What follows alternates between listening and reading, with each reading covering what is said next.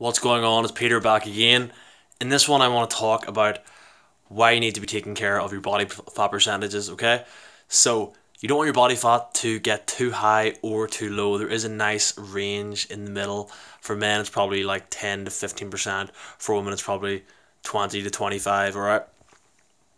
And yes, there are reasons for aesthetic purposes or whatever, like low body fat percentage, relatively speaking, you'll probably look better, people find you more attractive, feel more confident, all that good stuff, right? But also, you're going to feel better, you're going to be more mentally astute, your hormones are going to be optimized, okay?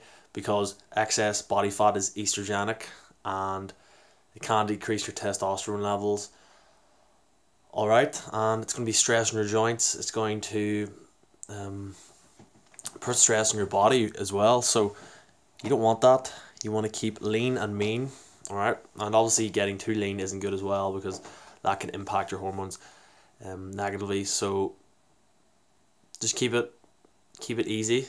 Don't go too lean. Don't get shredded, but also don't get fluffy. Don't get too fluffy, all right?